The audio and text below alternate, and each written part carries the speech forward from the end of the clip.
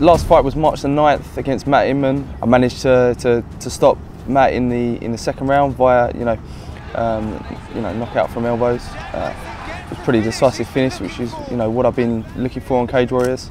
I think you can see at the end of the fight I was so happy. I want that again and again and again, so.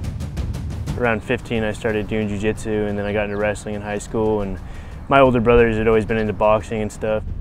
It's just fun to me, I like getting in the cage and releasing some testosterone, He's on a pretty good win streak, looking to put an end to that and put on a good show for you guys. He's an American guy, trained some time at Team Alpha Male with, Uriah Faber and all those types of people. Some heavy hands, as do I.